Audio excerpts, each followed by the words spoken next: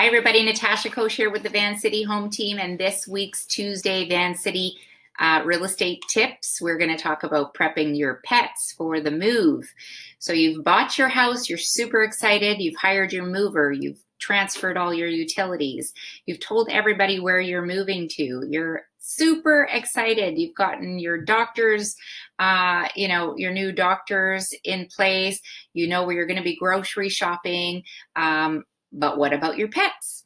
So let's talk about the 3 tips that you can get together in advance before moving your pet. So whether it's a cat or dog, they are your babies and they do not know what's going on and they weren't part of the decision-making process of where you bought. So number 1, take them in the car. If you're in a habit of taking your pets with you in the car, great. If they don't like going in the car, maybe don't traumatize them, but take them with you, do the drive to the area. If it's a dog and you want to take them out on a leash, walk around the new neighborhood so that they become a little bit familiar. They can smell the new smells and get used to where they're going to be living and walking, so that you can do this a couple of times before you even move. So that's tip number 1.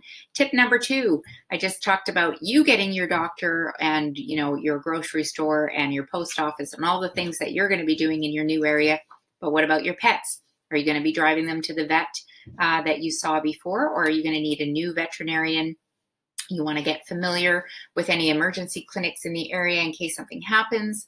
And so check out the reviews, maybe talk to friends that you know that are living in the area that have pets and bring theirs to a certain vet and see if you can establish that and do a meet and greet with the new vet in advance.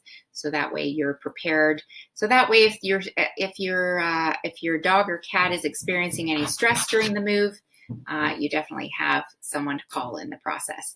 And then number 3, moving day.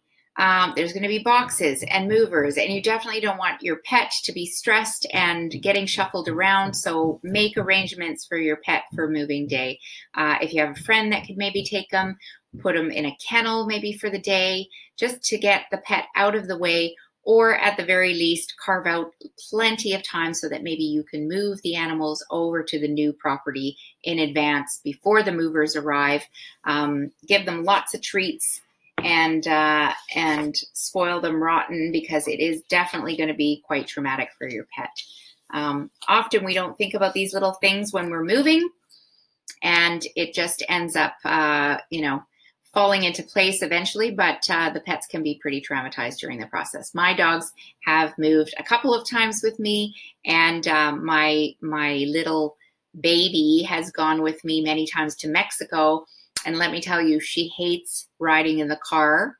And so driving to Mexico for 5 days is pretty traumatizing for my little dog, but she knows that it's worth it when we get there, when she gets her feet in the sand.